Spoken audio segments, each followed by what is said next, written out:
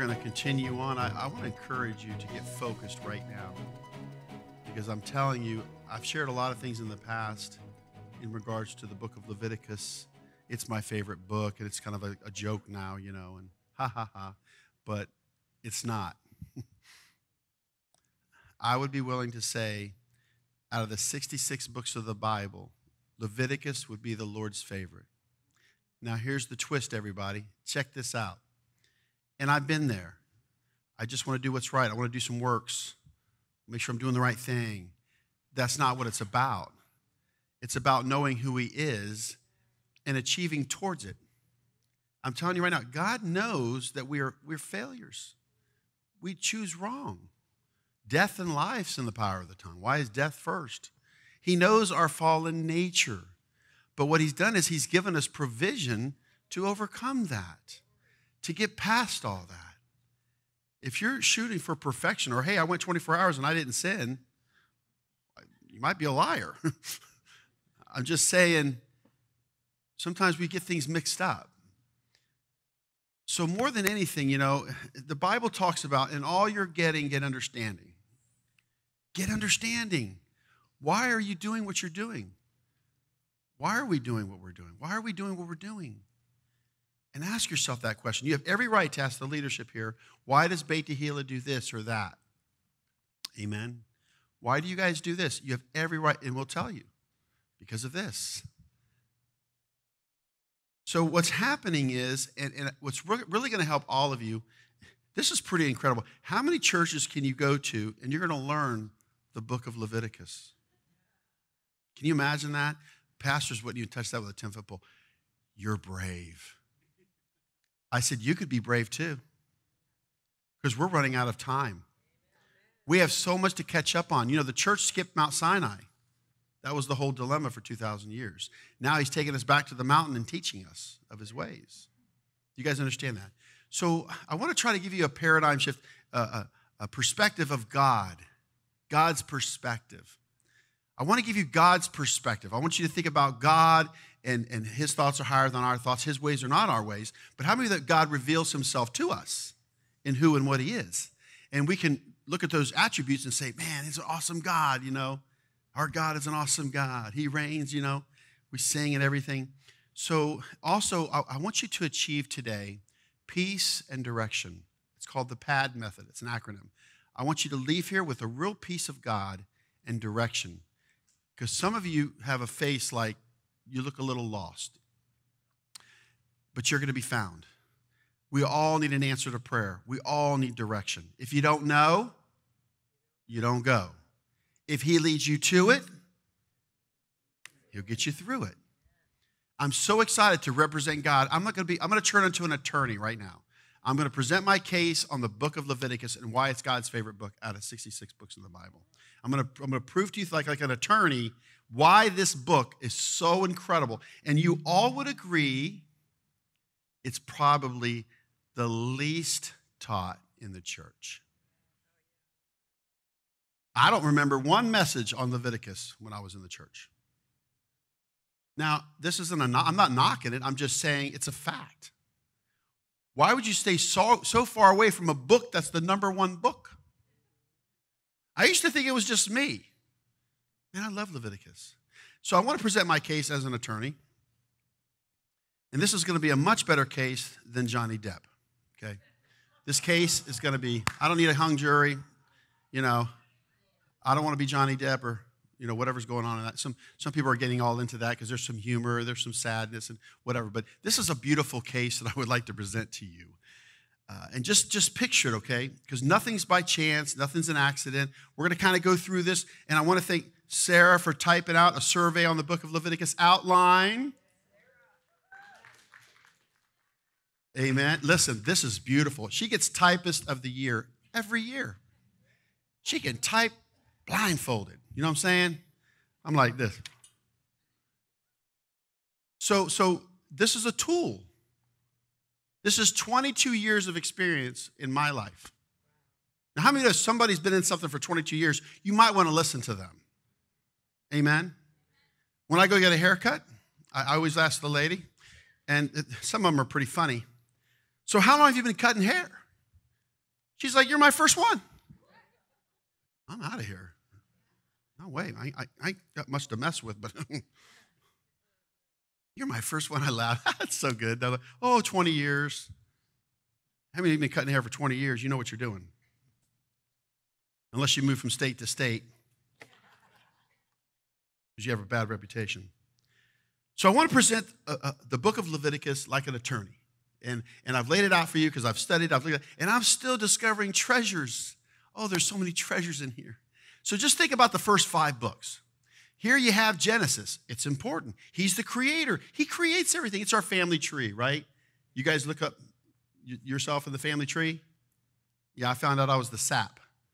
So here's the family tree. That's great. Here we go. We're off to a great start. Oh, now we go into Exodus. Now we're in bondage. We're in Egypt. Walk like an Egyptian. Building the pyramids. Swimming in the Nile. Right? You're in it. And then he brings you out. And, of course, there's the tabernacle and all that cool stuff. But then what happens? Leviticus. It's the meat of the Torah. Because Numbers are all the stories where we messed up. We just didn't get it. Can't be the number 1 book for God. He even said, you've tested me these 10 times. He was so angry. Altered my purpose. I'm mad. People talk about COVID. He took 10 of those spies out with a plague. It wasn't Wuhan. It was Yahweh. Everybody's arguing over the plague. God's in control. He uses it. He plagues his own children because he's God. He kills. He makes alive. He establishes the terms. Thank you, Father.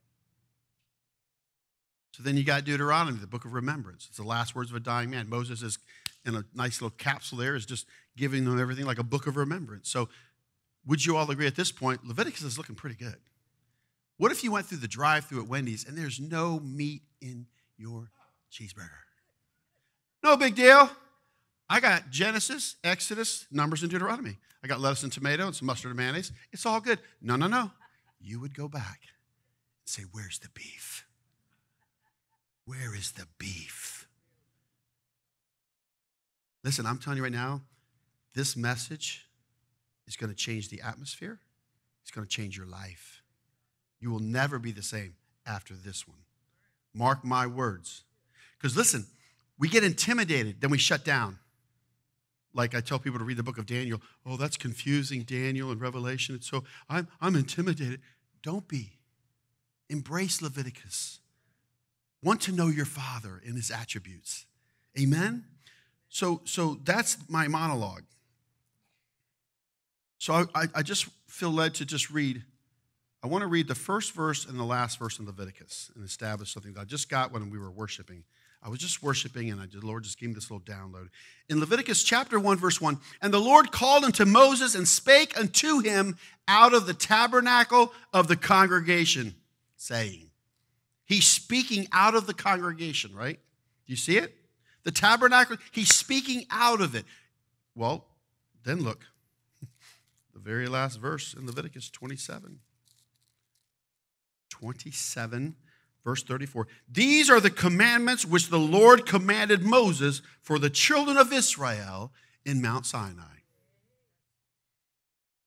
Now, Moses was given a pattern to build the tabernacle. Would you all agree? Would you agree that that pattern is in heaven? Oh, yeah, you can find the furniture and everything up in heaven. So God is speaking out of the congregation, right there, the tabernacle of the congregation of Moses, just like he speaks out of heaven to John in Revelation. He's speaking from his very existence. It's like Star Trek, He was teleported. He was beamed down so he could be with his people, but he still got the place upstairs. You see what I'm saying? See, God's doing all these because he's a creator. He's an incredible, loving God. So we're going to jump right in here because it's so important that it's relevant for today. We live in a dirty, filthy, contaminated world, period. And the more you get cleaned up, the better you're going to be. The more you come out of that world, that social media and that culture and all that nasty stuff and those, whatever it is, you're going to feel much better about yourself. So here we go. God is wanting a kingdom of priests. God is wanting a kingdom of priests. Exodus chapter 19, verses 5 and 6. 1 Peter chapter 2, verses 5 and 9. He wants a kingdom of priests. Let's jump right in there in Exodus 19:6. We're going to have the public reading of scriptures. Are you guys ready? Let's hit this thing. Let's do it. And you shall be unto me a kingdom of priests and a holy nation. These are the words which thou shalt speak unto the children of Israel. So what was the responsibility of the priests? To teach the Torah. Well, where's that in the New Testament? I'm glad. I love cross references. How many love cross references? I do. Look at 1 Peter 2:5. You also, as lively stones, are built up a spiritual house, a holy priesthood, to offer up spiritual sacrifices acceptable to God by Jesus Christ. Wow. A holy priesthood. 1 Peter 2:9. But you are a chosen generation, a royal priesthood, a holy nation, a peculiar people, that you should show forth the praises of him who hath called you out of darkness into his marvelous light. Wow. He brought you out to bring you in. He showed you what sin is. Look at this. A peculiar people. He's quoting, right? Exodus 19:5. Segula, you're a precious jewel that's in his hand. He doesn't wear you like a ring. He doesn't wear you like a necklace, a toe ring, an earring, a nose ring. He actually has you in his hand. Segula, it's a jewel that he holds in his hand. Because what does the Bible say? Nobody can snatch you because you're that jewel. So God's given us the Holy Spirit to walk in the Spirit and understand the teachings and instructions. He says if you're going to be a royal priesthood, you have to have the Torah. See, Israel was the original witness in the beginning. Israel is the final witness in the last days. Israel is the final witness.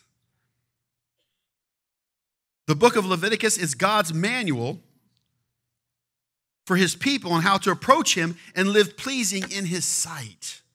So remember the perspective that God's trying to give you, that this is my court, this is what I'm asking of you, this is what I'm setting up. And by the way, if you stop and really think about it, the word priests in the Old Testament is Cohen.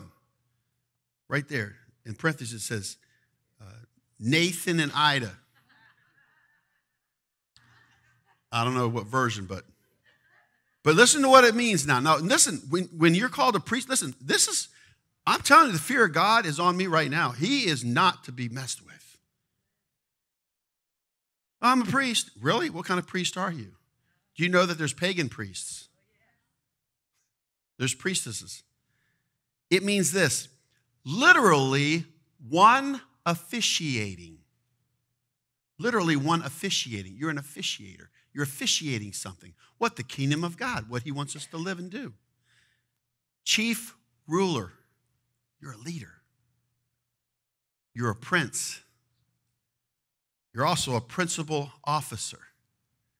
Now, he did establish the Levitical priesthood. And then we can get into Melchizedek and all that great stuff. But you are a priest. Say, I'm a priest. I'm a priest, amen? You're a priest. Think about it. Really think about it. That is amazing. It might be said that Exodus records how Israel became a redeemed nation, while Leviticus concerns the cleansing, worship, and service of that redeemed nation. Ooh, this is a game changer. This is why it's my favorite book. I'm telling you, it really, really is. Because I'm going to break it down for you. How many of you love to read a good book? Oh, this is so good. How many hours were put into that to create that wonderful book that you read within a week? Hours and hours. There's people writing about the Omer. Oh, it's just a few hours. He just threw it together. Hours and hours and hours. And you get the benefit. See, right now, you get the book of Leviticus. You get the benefit. I'm telling you, it'll change your life. Come out of her, my people, in Revelation, it says. He doesn't want you in the system. He doesn't want you in the world. He wants you out of the world. Amen? Exodus begins with sinners, but Leviticus begins with saints. That is, as to their standing. W. Graham Scroggie. What a great theologian. Exodus begins with sinners, but Leviticus begins with saints. You know, Exodus is from groan to glory. That's Exodus. But right out of the gate, you're saints. So you shall be holy pervades the book. You shall be holy pervades the book. Amen? He's asking you to be holy. Say, I can be holy. I can be holy. Amen? Remember I told you to go to the deli. I went this last week. I got roast beef and Swiss cheese. I did. I just did it. I really did. It's holy cheese, folks. It helps. Now, this slide is really important because I love this one because now you're going to figure out your life. I'm telling you, some of you will never be the same after this. This is a game changer. In the book of Leviticus, chapters 1 through 17 teach the way to God. Chapters 18 through 27 teach the walk with God. See, even when you stumble and you mess up, God enjoys watching you. He does. He goes, look at Nick. He fell down. What a screw up. But look, he's getting up. He's coming back to me. He knows who he is. He knows who I am. He believes in himself. He's coming back to me. He doesn't gloat over your failures. Do you know when you ask for forgiveness, he never brings it back up? If you're hearing voices about past sins, that's the devil. That's not my Father.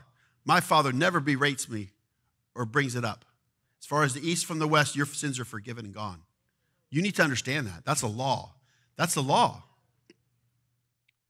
The book of Leviticus starts off with 5 offerings. Leviticus chapter 1 through chapter 7, verse 38. I'm going to break them down for you. Why are these sacrifices so important? Well, there's 5, which is grace. They pertain to not only, to the sacrificial system in and of itself, literally, but it also pertains to Yeshua, and it also pertains to us. Are you guys ready? Check out these 5 offerings that God has. The burnt offering is number 1, Leviticus chapter 1, verses 3 through 17, chapter 6, verses 8 through 13. This is a voluntary devoting all their very being and possessions to God through purifying fire. So voluntarily devoting all their very being and possessions to God through purifying fire. It's voluntary. So you're totally consumed. Does everybody see this? You give this offering, and it's totally consumed. It's a burnt offering, okay? And it's voluntary. He's not making it mandatory, okay? Do you guys understand that? It's a burnt offering. It's totally consumed. It's voluntary. Number 2, you have the meal offering. Leviticus chapter 2, verses 1 through 16, chapter 6, verses 14 through 23. Also, it's called the meat offering. This is thanking God and offering their lives for his service. It's voluntary. Now, the meal offering usually goes with a burnt offering. So let's just look at the picture for what it is. So you say to the Lord, Lord, I will serve you all my days. I dedicate my life to you. Okay, and that you're a burnt offering. How many know what I'm talking about? When you put your hands up, that's to surrender. It's time to take the offering. That's what it is for the priesthood. When the hands go up, it means take the offering, Lord. They would get the offering ready, then their hands would be raised, and they're saying, Lord, receive it. Receive the offering, because that's what we are. We're offerings. It's funny, too, because I know that I made a vow to the Lord when I got saved and born again that I can't get out of. He won't let you rest because you made vows when you gave your life to him. And I'm going to tell you, there's a lot of vows we can break. He won't let you break that one. He won't let you get away from that because he wants you for himself. I mean, I had people ministering to me, and they were witnessing and doing things, and I finally realized that after the fact that they were trying to get me saved, born again. But I told them, no, I'm Catholic. See, I was Catholic. I was right. I'm good. Now, you guys might need to talk to me. But that's how I felt. I'm Catholic, even on my dog tags. It felt good. Catholic on my dog tags. I could relate. Didn't say atheist. Some people didn't have anything. Saw one guy's dog tags, religion, just nothing. NA or whatever. I'm like, man, I feel sorry for you. You're not even Catholic. Right? I'm nothing, man.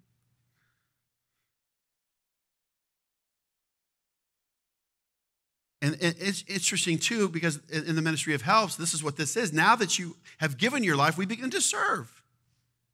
It's unleavened bread. But why do we get saved and then we want to call the shots? We want to be born again, and I call the shots. I do what I want to do, how I want to do it. Oh, and work with other people? Are you kidding me? No, they're going to work for me. You know, the church is a place to give, not get. Did you know that? We come here to give something, not to take something. Go back and study the early church. So it's voluntary. Number 3, the peace offering. Leviticus chapter 3, verses 1 through 17. Chapter 7, verses 11 through 34. Thank you, Father, for allowing me to share this. This means participating in the blessings of fellowship with God. This is voluntary. Now, we could break this down into so many cool things because you get to eat the peace offering. It's the one offering that you get to eat from. And why would you present a peace offering to the Lord? Well, let's say you made a vow and you succeeded in the vow. And you bring peace offerings. You say, hey, I succeeded in this vow. You invite your friends and family. You all come around because, you know, God invented barbecue. And so you sit around, you get to eat of that. Hey, man, Nick did a peace offering. Man, he fulfilled that vow, man, you know. He gave up alcohol. He fulfilled that vow. He's been delivered. He wants you to come join the party. And it's just going to be, you know, Hawaiian punch for everybody. Come on. Nothing else in there but Hawaiian punch. Let's say you meet a deadline or something really cool happens in your life. God just blesses you with something like crops or whatever. You go and say, I'm going to do a peace offering. You know, my crops are 100%. Like, you know, they talk about 30, 60, 100-fold return in the seed. And Isaac received that. Did you know that? He got a 100-fold return from his harvest. I don't pray 30 and 60. Never. I always pray 100%. So there are those 3 offerings. It's relevant for today, is it not? You give yourself to the Lord, you serve, God blesses you, and then you share it with others because you're in the kingdom. Well, gosh, Carolyn, why are you so happy? Well, because God's provided. He's done this for me. He's been there for me in this and that.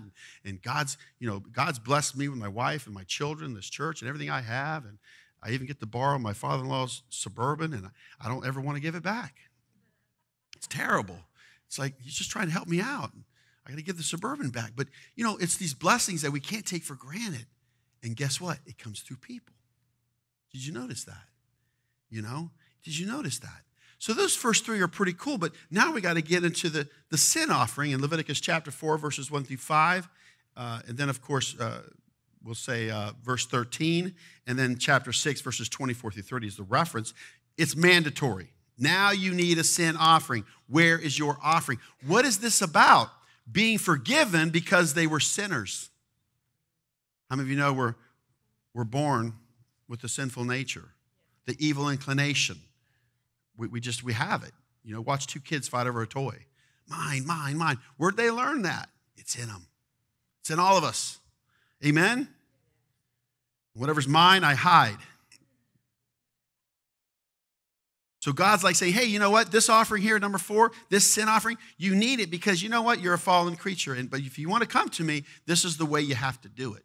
So, you know, it's interesting today that the Jews don't have a sacrifice, right? They don't have a sacrifice. They don't have a sacrificial system. How many know what I'm talking about? There's no more temple. So they had to come up with something. I'm just trying to share with you Judaism 101. So because they don't have a temple, and by the way, they don't eat lamb at Passover because there's no temple. Temple's a big deal, amen? From the temple, everything comes and orchestrates. And so basically what they've done is they've come together and they said, we're going to replace sacrifices with prayers and good deeds, or mitzvahs, a mitzvah, doing the good deeds, okay? Because that's all they can do. How many know what I'm talking about? And I respect that. I'm not here to put it down. I'm only saying, and I would ask the question to you, where is your sacrifice? Because I need a sacrifice. Would you all agree? For the sinner that I am. So now it's even better because, okay, what happens? We have a trespass offering in Leviticus chapter 5, verses 14 all the way through chapter 6 and verse 7. And then we have, of course, chapter 7, verses 1 through 10. Being forgiven for the sins they committed. Trespasses. You ever seen a no trespassing sign when you were younger? That didn't mean nothing, did it? No, you're going to go back in there and get you some oranges or whatever you want to do. There's a little stream or a creek or a place to play. And next thing you know, you're picking rock salt out of your backside. Yeah. So basically, sin offering and trespass offering, when you trespass against each other, you have to make it right. See what I'm saying? Go make it right with your brother. Remember? Then go bring your offering to me. So trespassing is very interesting. We can trespass against each other, and we can trespass against the Lord. Forgive us our what? Our trespasses. As we forgive those who what? Trespass against us. Okay? So is everybody there? Are you with me? So those first 5 offerings, it wasn't that difficult, was it? Do you understand now? So as you leave today, you're a burnt offering. You've given your life to the Lord. You know you have. But now you need to serve. You need to serve. You need to serve the body of Christ. Let me tell you something. If I'm just going to say that, if we weren't that big, we'd still be in the living room, right? If God says, nope, this is it, we're just going to keep you in the living room, right? No. God is in the multiplicity. He's into addition. In addition to. I find that interesting about Joseph, Joseph was in the Bible, was he not? He adds to the family. He had his coat of many colors, remember? Donny Osmond, remember?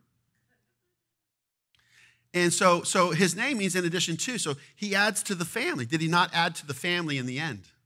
He saved his family from famine in addition to add to. Are you guys getting this? This isn't by chance, Joseph. That's Nehemiah's middle name. Nehemiah Joseph. He's like, why'd you name me that? I added it. In addition to. Because there's a marker there. You know what I'm saying? Well, look what happens. The earthly father of Jesus. Joseph. In addition to an earthly father. In addition to. Wait. There's more. Say there's more. Joseph of Arimathea. I'll give you my tomb. Nobody's even been in it. Not a small child, nobody. It's clean, it's nice, it's brand new. No one's even been in it. Yeshua went in there to add to. See, we're the house of Joseph. We should be adding to people's lives. We should be adding to the experiences, not taking away, not being negative, not tearing down. That's not the house of Joseph. We are in addition to the Jewish people. Judah means to praise. Judah. We're in addition to Judah. We're in addition to. We're coming alongside. Do you guys get this? This is so important that you understand this. Because he's going to, you can go in and start breaking this down and just get the nuts and bolts of it. Just get it, the little outline of it. Say, wow, okay, this is God's throne. This is his kingdom, his court. I think I got this. Guess what happens now? The laws of consecration of priests. Leviticus chapters 8 through 10. He's going to consecrate the priests. Why? Because they're going to teach his kingdom. They're going to teach what's right and what is wrong. Amen? So Aaron and his sons are ordained. Leviticus chapter 8, verses 1 through 36. Now let's look at this ordination. This is so cool, this ordination. Because look at what they have to go through. I'm going to read it through the bullet points, and we're going to go through it. Read these bullet points. This is what had to happen in order for the priesthood to be consecrated. Boy, this is a big deal. This is what God is asking them to do. Here we go. A bullock and 2 rams were needed to ordain Aaron and his sons. Leviticus 8:2. All the congregation gathered at the door of the tabernacle of the congregation for the ordination. Leviticus 8:3. Moses washed Aaron and his sons with water. Leviticus 8:6. Moses took the anointing oil and anointed the tabernacle along with all that was in it. Leviticus 8:10. Not only was he preparing them, but he was preparing the place from which they would work. Amen. Moses sprinkled the anointing oil 7 times upon the altar. Leviticus 8:11. Moses poured the anointing oil upon Aaron's head. Leviticus 8:12. Now the bullock was used for what? For the sin offering.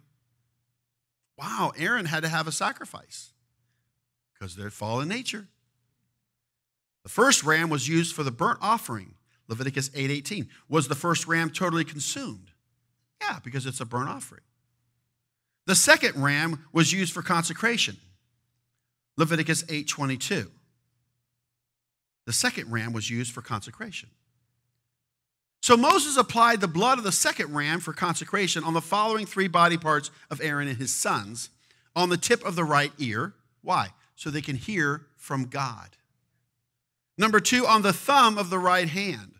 What are you grabbing with your hands? What are you doing with your hands? Number 3, on the great toe of the right foot. Where are you walking? Where are you going? Think about it. What are you listening to? What are you doing? And where are you going? Amen. It's like a teenager in my house. Hey, where are you going? Right? Where are you going? Nowhere. Did you know that if you don't have your big toes, you can't balance yourself? The big toe actually causes you to balance and walk. So if you don't have your big toe, you're imbalanced. That's what can happen. The consecration lasted for 7 days for Aaron and his sons. Leviticus chapter 8, verse 33. This is what it says. Let's read it. And you shall not go out of the door of the tabernacle of the congregation in 7 days until the days of your consecration be at the end. For 7 days shall he consecrate you. 7 means completion, right? Like when we do a cycle of the Torah, we're spiraling up. Did you know that? Everything is a spiral. It's cyclical. There's a spiral that's taking us higher and higher to the Lord. That's what's happening. 7 days of unleavened bread, correct? 7 days for tabernacles. 7 days in the week. 7 is completion. This is why it's interesting that I believe that we're in the Hebrew calendar of 5782. Is that correct? So 5,782 years ago, God created the heavens and the earth and Adam and Eve and all that stuff. But it's interesting because we can't really get into dates. But if a day is to the Lord is 1,000 years and 1,000 years is 1 day, I believe we're closer to the 6,000 mark than we know. We have a solar calendar, we have a lunar calendar, and we have all kinds of calendars. But I'm just saying, I really sense and feel, and I say this assuredly just on my own evaluation, and I could be wrong. I believe we're the generation that will see the return of Christ. Now, I know a lot of people have said it and everything, but if you stop and look at the signs, like a Torah scroll in a church, that's a sign. If he's placing his word on our minds and our hearts, it's a sign. It's like a stop sign, okay? Tells you to stop. So we have this number 7. Aaron offers sacrifices in Leviticus chapter 9, verses 1 through 24. So now the sacrifices are going to start to go up. On the 8th day, Aaron and his sons offered up offerings for themselves and the people. Did you see that? For them and the people. Continue on. All the congregation drew near and stood before the Lord in Leviticus 9:5. Let's read it. And they brought that which Moses commanded before the tabernacle of the congregation, and all the congregation drew near and stood before the Lord. See, it's a community affair, isn't it? It's a community affair. Leviticus 9:7 in offerings. And Moses said unto Aaron, go unto the altar and offer thy sin offering and thy burnt offering, and make an atonement for thyself and for the people, and offer the offering of the people and make an atonement for them as the Lord commanded. I like that word atonement, at one meant. At one meant. So who created the sacrificial system? God did. God did. Right? God did. Aaron lifted up his hand toward the people to bless them, Leviticus 9:22. And Aaron lifted up his hand toward the people and blessed them, and came down from offering of the sin offering and the burnt offering and peace offerings. It's really cool if you get in the Bible, in the Old Testament, and you see these word offerings, you kind of look it up and you say, okay, David did an offering. Which one was it? Oh, this person did an offering in Judges. They were doing it. What offering were they doing? But now you break down the 5 offerings, it's quite exciting. Is it not? Okay, 2 of you are still with me. I know. They're coming next week. Now, I want you to check this out, because when you read the Bible and you do it, that's how this church was founded. Did you know that? Pastor Steve was reading the Bible. She says, why aren't we doing these things? Next thing you know, here comes Desiree, Hey, I want to do it too. Jim, you doing Shabbat? I want to do it too. I want to do Shabbat, right? I want to do Shabbat. So they orchestrate all this stuff. They give them the instructions. There's the ordination for the priest. Offer these sacrifices for yourself, the priesthood, and for the people. Look what happens. Glory. Leviticus 9, verses 23 and 24. And Moses and Aaron went into the tabernacle of the congregation and came out and blessed the people, and the glory of the Lord appeared unto all the people.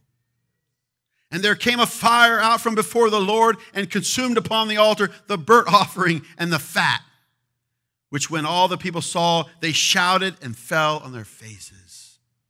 So what are you saying, Pastor Nick? When you do things right and you follow God's order, his glory comes down. His glory comes. I always pray for his presence in this. I want his presence in this place. More than anything, I just want his presence. Just want his presence. Just want his presence. The glory only comes when we're honest. If we're not an honest community, God's glory will never fall in here. Glory only comes when there's honesty. That's why we have to be honest with ourselves. We can't keep things inside. We have to express it. We have to get over it. We have to move on. How many know what I'm talking about? We don't carry that stuff. Why? Because we want his glory. You're naked. You have nothing to lose. You've confessed. You're here. And you're saying, Lord, I've done what you've asked me to do. Now, give me your glory. Give me your presence. And I say this not in a disrespectful way or any kind of blasphemy or, Nick, you've lost your mind. How could you pray that? Because I found a pattern in the Bible. And I won't get into it all because this is a whole nother series, a whole nother teaching. Before a great move of God in his redemptive plan, God always shows up in a theophany. So what I do is I just pray and I talk because my wife, she doesn't think I'm crazy anymore. She knows I'm talking to God. And I do. I talk to him this morning. Just talking to him. Just talking to him like I'm talking to you. Right? Laying in my bed. So I approach him and I say, Lord, you appeared in so many different ways. You had lunch with Abraham. And I know the Jewish people wouldn't want to hear this, but he ate a cheeseburger. He had meat and dairy. Did you know that? And the two ate. Come on, people. He had lunch with Abraham. He did. Did you know that he appeared at Mount Sinai? Later on in Exodus 19, they had the wedding, and the elders went up, and they said they ate in his presence. Now, no one has seen the face of God and lived. We've seen Jesus in his earthly form. But what I'm trying to tell you is this. He was a theophany. Do I have you so far? Are you with me? He had lunch with Abraham. He's at Mount Sinai having a wedding celebration meal with the elders, right? Am I right? What happens? What about even the burning bush? Was that a theophany? He said, I am. Right? When he chose Moses, I am. There's 3 times there was a theophany. Do you see that? Jacob, very good. Thanks for reminding me. I don't have my list. Jacob wrestles with God. He said, I've seen God face to face. And God says, you know what? You've overcome men and me. That's what you've done. I wrestled you and you wrestled me back, and you've overcome men and you've overcome me. You've wrestled me. So he changes his name to Israel, prevailing prince, co-ruler with God. Goes on to say, even in Joshua, Joshua had a theophany. Whose side are you on? Remember? The angel said, you better take your shoes off. That's who I am. There go the, right? So I've been going to the Lord. And I said, Lord, since 722 BC, we've been in exile, we've been in captivity, but we're coming home, we're coming back. I said, I want you to show yourself in our church. I want you to appear before the whole congregation. I said, Lord, I don't care if you're a little child or a service dog. I don't care. I told the Lord, Lord, whatever you want to do. People were always wondering, how did Jesus elude people in a crowd? They wanted to grab him and kill him and throw him off cliffs. Did you know that? One author was saying he was a shapeshifter. He could change his appearance while he was in the crowd. I mean, think about it. You wonder sometimes, I don't believe that. Well, he can walk on water. He can multiply food. He's one of the greatest dermatologists in the leper colony. Everybody goes to him. I don't believe he can shape-shift his image. He can do whatever he wants. He goes through doors, right? He didn't have a key. Forgot my keys. Oh, hey, I'm Jesus. I am the key. I'm the key of David. None of this is even on here, folks. Why do you put up with me? Why? Not even on here. I just think about these things all the time. Because we need Bible revival, man. You need Bible revival. Some of you got to get off that internet and get into the Bible net. Oh, yeah, there's some good stuff in here. One book you pick up, you never put down. You notice that? Never finished it. But look what happens now. God sets everything up, and then there's going to be an example. The sin of Nadab and Abihu. Leviticus chapter 10, verses 1 through 20, we have the sin of Nadab and Abihu. Now the glory's already come down. Everything's great. Grand opening, blah, blah, blah. Now all of a sudden, Nadab and Abihu want to buck the system. How many of we could all be an example? I don't look at them like, why'd they do that? So let's break down a few things why they were guilty. Number one, strange fire. Leviticus chapter 10, verses 1 and 2. They have strange fire. And Nadab and Abihu, the sons of Aaron, took either of them his censer and put fire therein and put incense thereon and offered strange fire before the Lord, which he commanded them not. And there went out fire from the Lord and devoured them, and they died before the Lord. He literally sucked their breath out and they collapsed. Now, when you see strange fire, it's real simple. They didn't get the fire from the altar. Okay? From the fire of the altar comes all the fire. Okay? To light the menorah, to light the incense. Okay? Does everybody understand that? And the altar was to burn continually. We all got saved at different points of time. Mine was in the evening. Some people got in the morning. Some people in the afternoon. I got born again at this time or that time. Because the altar is always up and running. The altar. So strange fire was not good. Leviticus chapter 10, verse 9, now we have alcohol involved. Do not drink wine nor strong drink, thou nor thy sons with thee, when you go into the tabernacle of the congregation, lest ye die. It shall be a statute forever throughout your generations.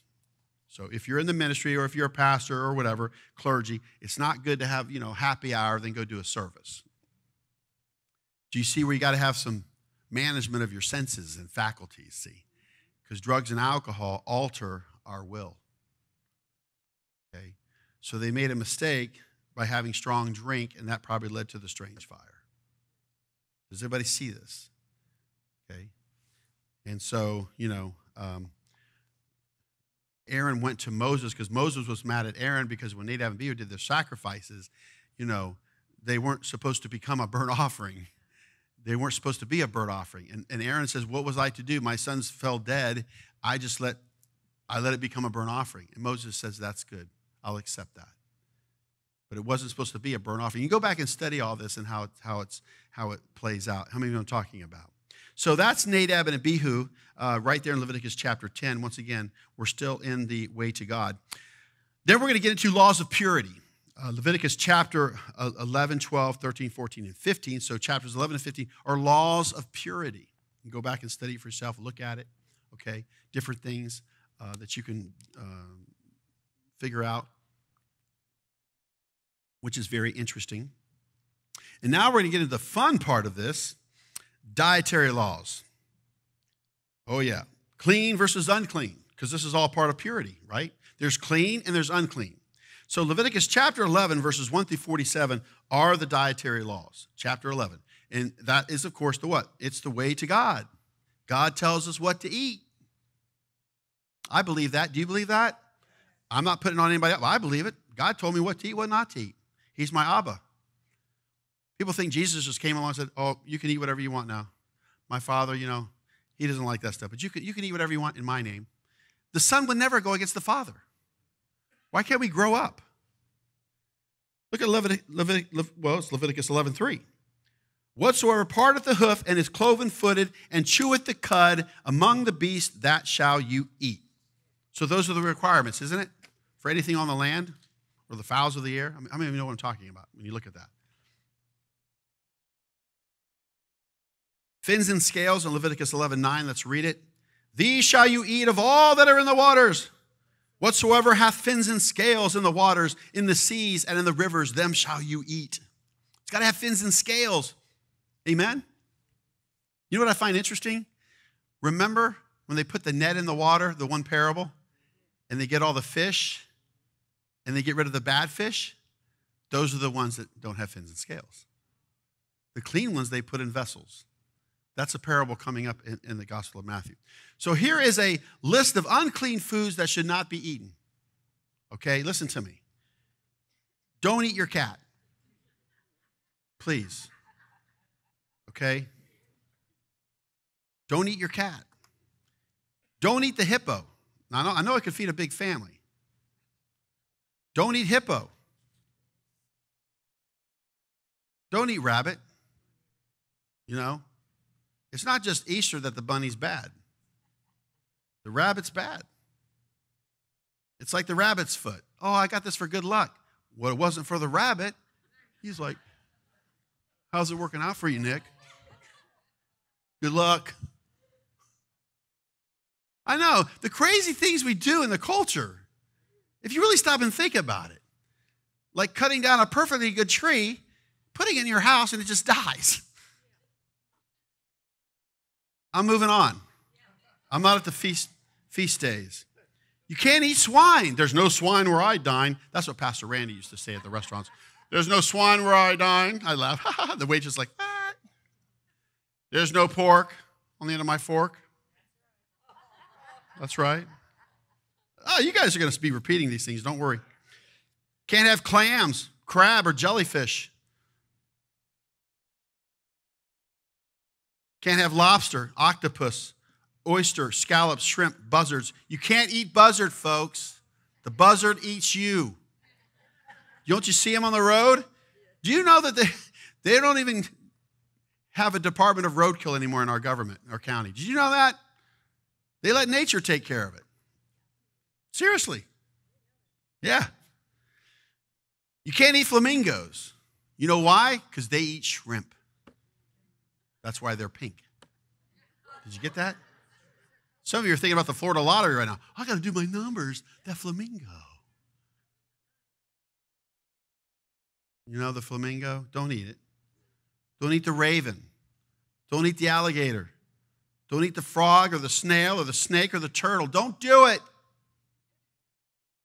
Turtle soup. No, don't do it. And it's so funny how people get all jacked up. You can't tell me what to eat. Go eat whatever you want. But God says, but look at what you get to eat. The list of clean foods that can be eaten. You can eat buffalo. Buffalo burgers. Good. You can have deer. You can have goat. Sheep. You can have albacore, anchovies. You can have bass, carp, cod, flounder, grouper, salmon, snapper, trout, tuna, chicken, dove, quail, and turkey. Look at all those things you get to eat. Now, what's the principle? What's clean and what's unclean? You know, and if you eat it, you're only unclean until the evening, then it starts over. It's just trying to show you the difference. A lot of these things are, you know, they're just like the, you know, garbage feeders at the bottom of the ocean. One guy was telling me he was in Vietnam and going along the river, you know, and he saw a body there with just crabs just chowing down on one of the bodies from war. Cockroaches of the bay. Yeah, where's the beef? Leviticus chapter 11, verses 46 and 47, unclean and clean. This is the law of the beast and of the fowl and of every living creature that moveth in the waters and of every creature that creepeth upon the earth, to make a difference between the unclean and the clean, and between the beast that may be eaten and the beast that may not be eaten. Amen? It's a choice. We get into laws of motherhood now. Leviticus chapter 12, verses 1 through 8. Boy, this one's tough. You have a male child, the purification process is for 40 days. If you have a daughter, a female, the process is for 80 days. Now, I don't get the full story of this and give you some explanation because I'm still kind of studying it. But if you have a son, it's 40 days. If you have a daughter, it's 80 days. You understand what I'm saying? So it's about intimacy, being with your wife and all that. So it's kind of interesting because, you know, I got Josiah, Nehemiah, and Micah. 40 days. God's like, and now I'm going to test you. Oh, yeah. I'm going to test you, little Nikki. Oh, it's 80 days. Oh, you got 5 daughters? Like, is this ever going to end? It's double. 5 daughters. I'm going to move on. This is a family church. And that's how we produce family. Leviticus 13, test of leprosy. Now we're getting into dermatologists. You know when you had a problem, you went to the priest. You didn't go to the medicine cabinet or whatever, or the liquor cabinet. You went to the priest. But look at what's happened to our society. They make the priesthood look bad, make the pastors look bad, make the church look bad. They're greedy, they're this, they're hypocrites. Don't go to them. I'm here to serve you. Did you know that? Test of leprosy, Leviticus 13. Cleansing of leprosy, Leviticus 14. And unclean issues, Leviticus 15. Look at the principle. Look at the principle. Clean versus unclean. Amen?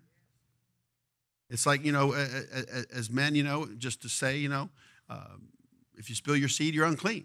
Now, you can fight and argue all you want with me or whatever. God's trying to teach principles. He's teaching principles. Amen? The one son wouldn't use his seed to carry on his brother's family, right? God took him. See, everything's for a reason. It's a principle. Leviticus 13:2, let's read it. When a man shall have in the skin of his flesh a rising, a scab, or bright spot, and it be in the skin of his flesh like the plague of leprosy, then he shall be brought unto Aaron the priest, or unto one of his sons the priests. If you look at some of the cases of leprosy, a lot of it is rebellion. Look at Miriam. She came against Moses, and she broke out with leprosy. It's an outward manifestation of what's going on the inside.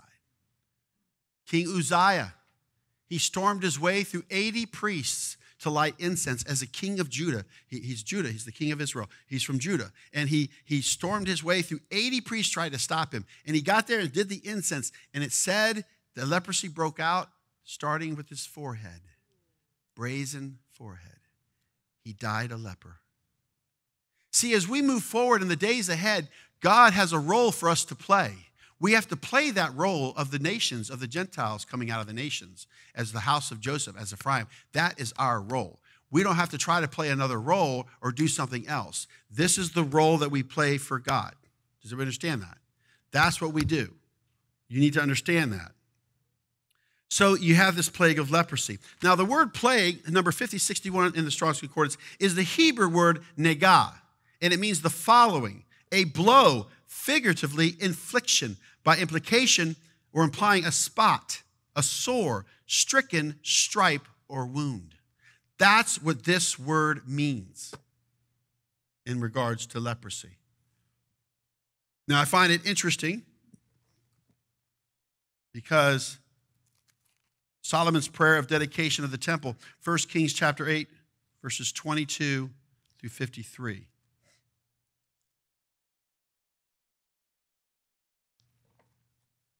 I want to read one verse from this reference. So 1 Kings chapter 8, verses 22 through 53 is Solomon's prayer when he dedicated the temple at Tabernacles. How many know what I'm talking about?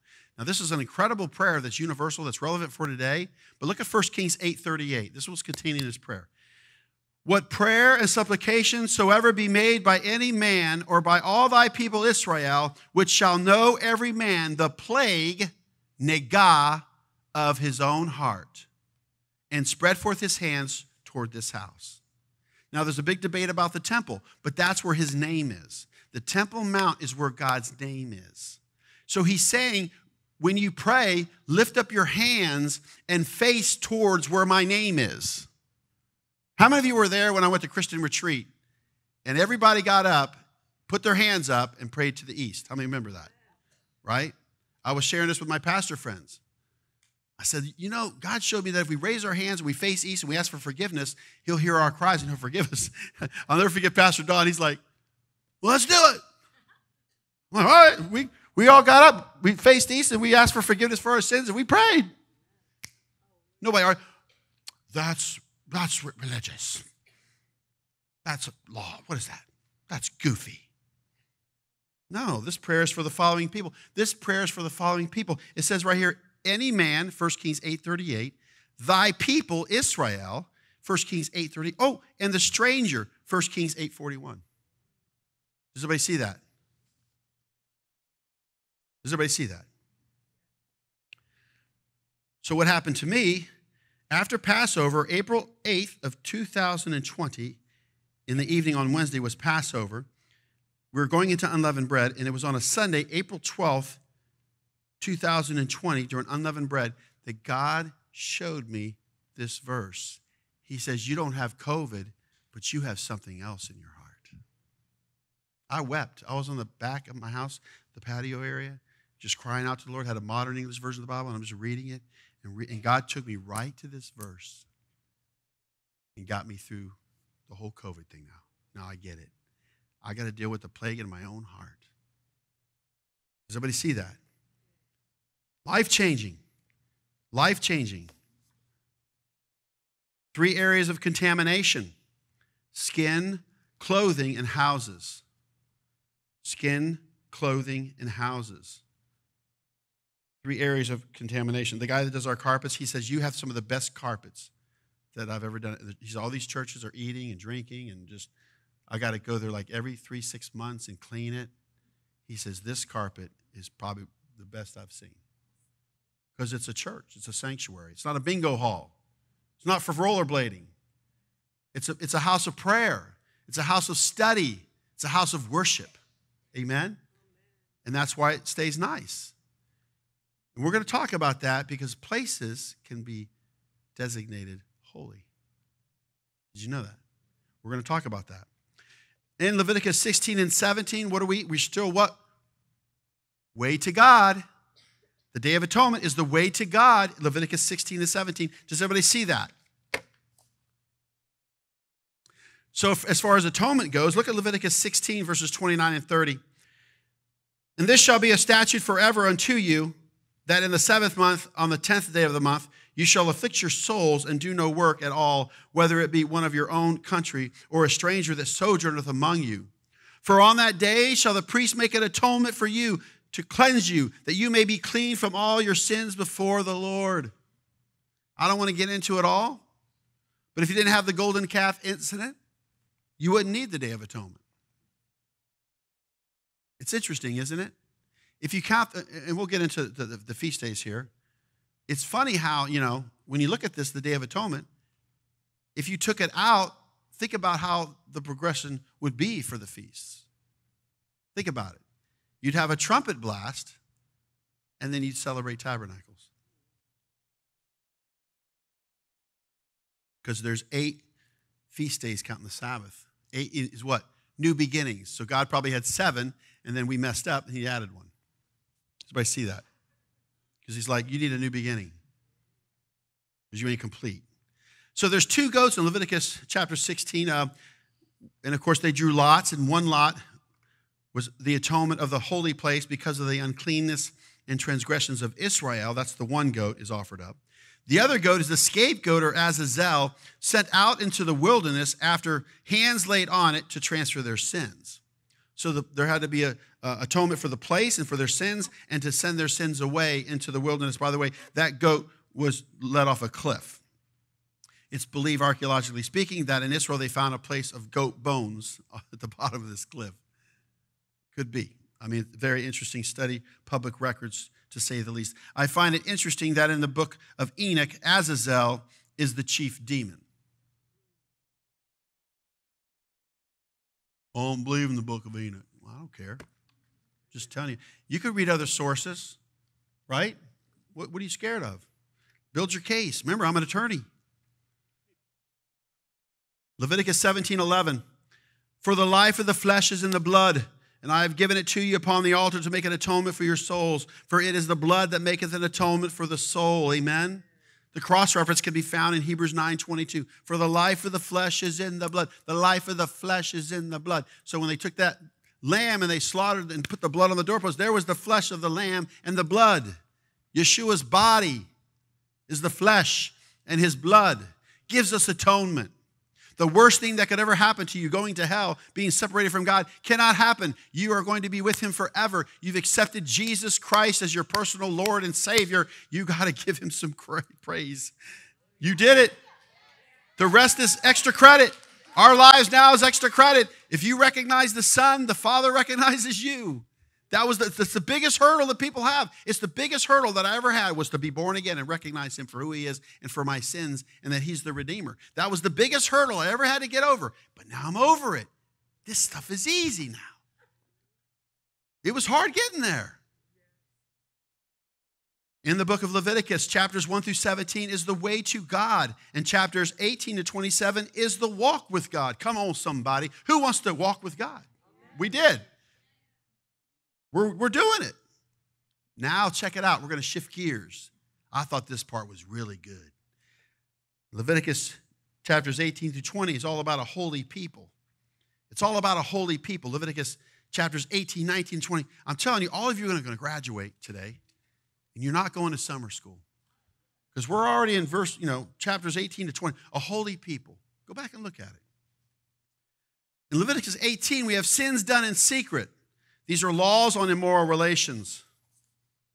Sins done in secret. Well, what are you saying, Pastor Nick?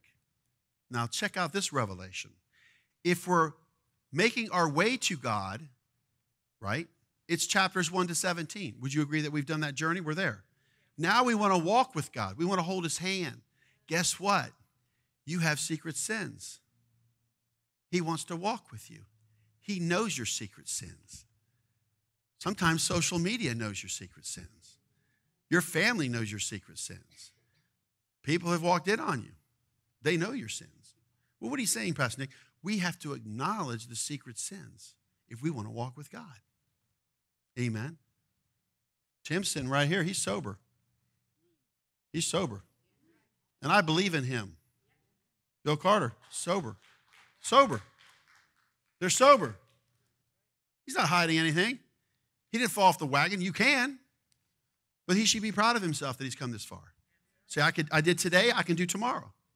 I've been there, I know. I could have went backslid and like drinking and stuff, but by God's grace, I didn't. He empowered me not to. He empowered. I see alcohol, I see poison. I see like a dead rat. I see poison, decon. It just reminds me, it's just poison. I mean, think about it, guys. You go to the bar or you go to the liquor store, it says spirits.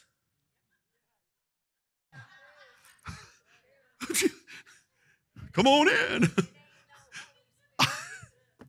And the Bible even talks about getting drunk and passing out, and then you wake up and you do it again. I'm like, oh my gosh, that's living? That's dying. And I don't want to get into all the subject matter in 18, but it's secret sins, improper relationships. So Leviticus 18:30, defile. Therefore shall you keep mine ordinance, that you commit not any one of these abominable customs which were committed before you, and that you defile not yourselves therein. I am the Lord your God. Remember, he gets upset over idolatry. He doesn't like idolatry. Paul gets into all this in the New Testament because we don't want to sacrifice to demons. We don't want to worship demons. And that's what happens when you have idols. That's why David got away with the stuff he got away with, because he wasn't an idolater. He had a moral failure like we all do, but he wasn't an idolater. Are you guys getting this? Holy priests, chapter 21. There's regulations concerning priests, chapter 21. Chapter 22, flawless animals for sacrifice. Amen. We want to give our best to God. Amen. That's how I feel. We want to give our best to him. Remember it talks about, I think it's in Malachi, you wouldn't give, a blemished sacrifice to the governor. Why would you give it to God? Right? Leviticus 23, verses 1 through 44. Oh, this is one of my favorite things. Holy convocations. We got the Sabbath, Passover, unleavened bread, first fruits, Pentecost, Yom Teruah, or Rosh Hashanah, Yom Kippur, the Day of Atonement, Tabernacles, God's calendar. We're walking with God today. We're celebrating Shabbat. We're walking with God. Amen? Last night, we got Shabbat. We're walking with God. We're celebrating Shabbat. We're walking with God. Oh, I just thought you were a Seventh-day Adventist. I'm walking with God. I'm a Seventh-day Adventist. Yeah, you can add that. We can't take this stuff for granted. If you don't enjoy this like me, then you don't need to be practicing your faith here. No, I'm telling you, I come to the services, I sit here, I enter in, I don't know what my kids are doing. My wife said, they're talking. I said, I am too. I'm talking to God. They're talking. Tell the girls to be quiet. I said, the girls, they're not going to be quiet. My little Eva, come on, people. Be real. My little Eva, I tell you, I'm learning, little Eva. She comes up to me, and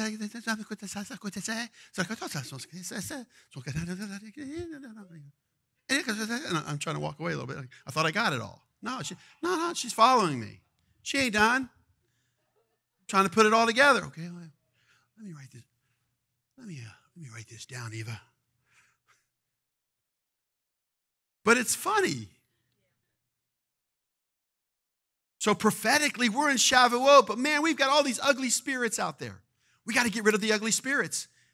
We want the Holy Spirit. We want to be convicted. I want to be convicted. I want my conscience to be clean, not seared like a hot iron. I want a clean conscience that I've done what God has asked me to do. I've made my amends. If I'm offended, I will go to you. I will settle my score. I'll settle my business, but I'm not going to hang on to stuff. I can't. I'm married, got 8 kids. My wife and I have new offenses every day. I can't even think about the past. I can't even think about what she did 2 weeks ago, to be honest with you, because she's going to do something today or tomorrow, just like me. We're made for each other because we don't have any grudges. We don't. We just get over it. It's the best thing in the world, you know. Can you imagine somebody being mad at you for like 2 weeks? I'm still mad at you. Come on, man. It's been 6 months. Come back to the bedroom. Help me out here. What are you doing? But there are people that could probably hold on to some grudges. It says when you bury the axe, you know, don't leave the handle up. Oh, yeah, I'll tell you, I bet I'll get this thing back. Yeah, I think they got axe throwing on Oakfield. That's not good, folks.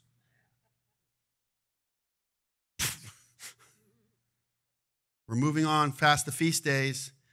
There's restitution, Leviticus chapter 24, verses 17 through 21. If you're going to walk with God, you have to have restitution. Remember an eye for an eye? The cross-reference is Matthew chapter 5, verses 38 through 42. Now, I want you to get the understanding of what Yeshua is trying to say and do. Audrey understands restitution. If she wrongs somebody, she wants to make it right. So what Jesus is saying in this particular reference of Scripture, turn the other cheek. Go the extra mile. Give them the extra clothing because they don't understand restitution. Are you getting it? You can't make people ask for forgiveness. You can't go say, you need to ask for forgiveness. You need to learn restitution. You owe me. You know you can't do that. So when you go back and keep it in context, it makes perfect sense. So if you have to turn the other cheek, it's because they don't understand restitution. Makes sense, doesn't it? It's not about, hey, I'm going to pluck out your eye too. It's all about restitution. Eye for an eye, tooth for a tooth. If it fits, you know, the restitution has to fit the crime. You can get into all that more than you want. We have the Sabbath year and the year of Jubilee, Leviticus 25, verses 1 through 55. Sabbath year and the year of Jubilee. The Jubilee in Leviticus 25:10, we're walking with God.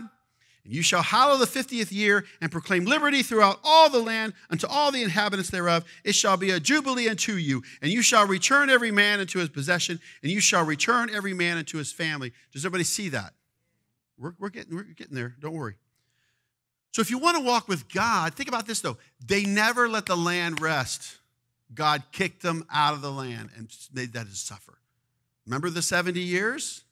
For not keeping this. It's a big deal. I've got some people trying to figure out the Jubilee, and I want you to think about this. Do you remember when Yeshua opened up the scroll? He says, this has been fulfilled, and he actually declared a Jubilee. I mean, now I haven't personally done this, but if he said that, that means that was a Jubilee. Then you got to figure out 50, 50, right? See how close we are. I don't know. I don't know. I don't know what it is. Now I got you thinking. Leviticus 25:23, the land belongs to the United Nations. No. The land shall not be sold forever, for the land is mine, for you are strangers and sojourners with me. The land belongs to Yahweh. Amen? You guys are doing good. Whew. They asked me to do the National Day of Prayer in Tampa. Well, not this year, but it was a few years back. Some years back. Yeah, it wasn't this time. And I asked the Lord, what should I pray? He said, I want you to pray this over the people. I prayed that prayer. And it looks on people's faces. And Lord, I lift up the land of Israel. And I would like to read Leviticus 25:23. And I read it, I said, for the land belongs to God. And it was like this. What kind of prayer was that? Thought you prayed for the county or the mayor. But that's what I prayed. I walked away.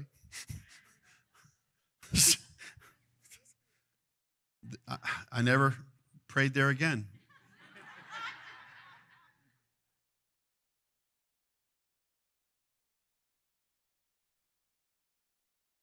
Establish his covenant, Leviticus 26:9. For I will have respect unto you and make you fruitful and multiply you and establish my covenant with you.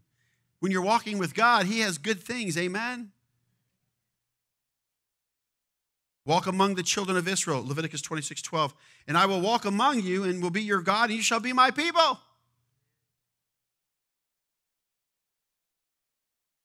You know, it's kind of interesting, you know, when you think about how good God is to me or to us, you know, it's funny sometimes, you know, my teenagers would be like, hey, Pops, you know, can you, because I actually have a card to their account, and it's not because they're going to give me any money, but I'm on their account, and I can transfer funds, and they love it. So it's like one of them can say, hey, you know, can you just transfer maybe $25 for me, you know, and they say thank you, and I feel good. I'm like, man, I get to do this because I'm blessed. You know? There's probably nothing worse than having insufficient funds in front of the waitress. I'm sorry, your card didn't go through. And I'm a sick father, aren't I? How dare you? So anyway, he wants to bless us. You know, and it's like when we want to do something for somebody, we got to have good motives. But when people say, well, why did you do that? Because I wanted to. You know? And I will walk among you and be your God, and you shall be my people. Amen? This is holy ground, this property. He walks among this property. He's going to get into some consequences in Leviticus chapter 26, verses 1 through 46. Just recompense is right there. You can go back and study this. And listen, when I read stuff and I don't understand, I just say, Lord, give me understanding. What can I get out of this? Look at some commentary, try to figure some things out. But Leviticus chapter 26, verses 1 through 13, you also have blessings of obedience. And then you have in Leviticus 26, verses 14 through 46, penalties of disobedience. Amen. How many that God chastises who he loves? And it actually means pain in the Greek. It's in the Greek. The word chastisement, if you look it up in the Greek, it means pain. It hurts, right? Leviticus chapter 26, verses 44 and 45, the covenant. And yet for all that, when they be in the land of their enemies, I will not cast them away, neither will I abhor them to destroy them utterly, and to break my covenant with them, for I am the Lord their God. But I will for their sakes remember the covenant of their ancestors, whom I brought forth out of the land of Egypt in the sight of the heathen, that I might be their God. I am the Lord. Amen. Notice that's Leviticus 26, verses 44 and 45. Finishing up my last 6 slides here. If you want to walk with God, you got to understand vows. Leviticus chapter 27, verses 1 through 34. Laws of dedicated persons and things. Animals dedicated to God.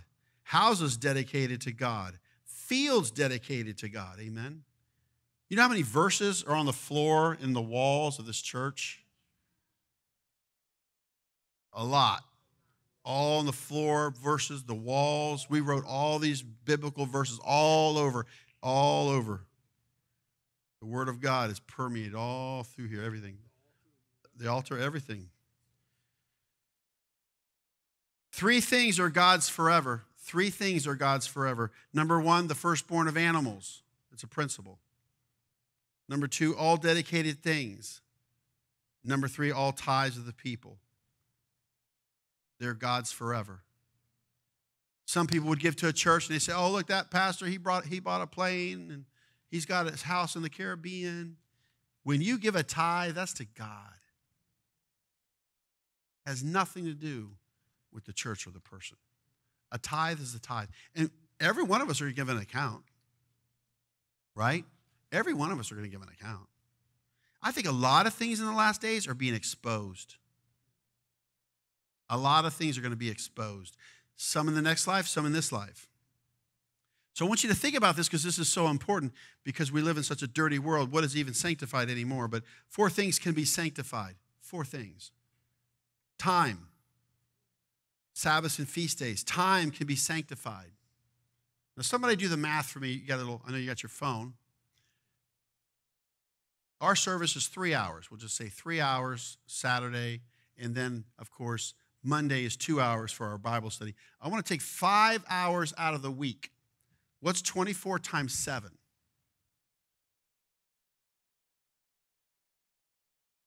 Is there any homeschoolers can help me out right now? 168? Okay, divide 5 into 168 and give me a percentage. What is the percentage that we are together in time? No. 3%. 3.3% of our time is spent together. Now, I want you to think about that. I'm adding Monday. Only 5 hours divided into the week. So every week, we come together 3.3% of the time. And some of you are having a hard time with that. No, think about that.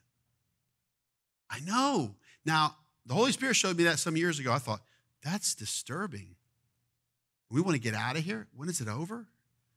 3.3%. You could add prayer, because I know people come to prayer. It's not very, new moon. 3.3%. And we have eternal life. We're driving, we're going to work, we're sleeping, we're watching TV. Amen. I mean, think about it. You watch Titanic, there's your 3%. Right? That movie's playing. You ain't even getting up going to the bathroom. Everybody's getting up here, boy. It's like a wave of people up and down, right? Braveheart, 3 hours. Freedom! You just spent 3% of your time with Mel Gibson. What about space? Space could be sanctified. A field, tabernacle, a temple, a sanctuary of Beit Tehila. Amen? You know, a lot of churches, you can rent out your church, but do we really want to rent out our church? Do we even know what kind of spirits we're going to get in here? But we need the money. No, we don't. No, I need the Holy Spirit in here. I'm trying to get spirits out of me and you. You think I want to add something else? Ding, ding, ding. Objects can be sanctified. Clothing, tabernacle furniture. Objects can be sanctified. Amen? You put the mezuzahs on your door, right? You're sanctifying your home. Tell you a funny story. My dad came to my duplex. No, I think he came to my house. And I had a temporary mezuzah there. It was a temporary mezuzah. And my dad comes to the front door, and he takes it, and he grabs it and pulls it off because it was temporary. It had like this foam back. He goes, "What is this?" "Dad, don't do that. It's my mezuzah." "Your moo-moo. What? Moo-moo?" "Yeah, we put this on our doorpost." "Oh, I need to talk to you." People can be sanctified. The high priest, Levites, Moses, Jeremiah, John the Baptist, the children of Israel. All of you are sanctified. What does that mean, set apart? In the book of Leviticus, chapter 1 through 17, teach redemption and the Day of Atonement. Chapters 18 through 27 teach restoration and jubilee. So Leviticus begins with consecration and ends in consecration. The last slide, and all of you are going to graduate. Leviticus 11:45. Let's all stand for this last verse. And then I'm going to close it in prayer. Let's read it together. "For I am the Lord that bringeth you up out of the land of Egypt to be your God. You shall therefore be holy, for I am holy." Father, I pray over your sons and daughters in this house. This is a sanctified, set-apart house with a sanctified, set-apart sons and daughters of you, Father. I pray for everyone, Father, to realize that you're asking us to be holy, and you wouldn't ask for something unless we could perform it and do it. By your Spirit, with our convictions, Father, we desire to be sanctified and set apart because we are justified by the finished work of the cross. So, Father, I give you permission to rule and reign in this place, Father, on the property, in the parking spaces, and all the buildings, every blade of grass. Walk among us in this property, Father. People that walk by, let them get saved, healed, and delivered. People driving by, let them get saved, healed, and delivered, Father. We ask this in the name of Yeshua, HaMashiach of Nazareth. Amen.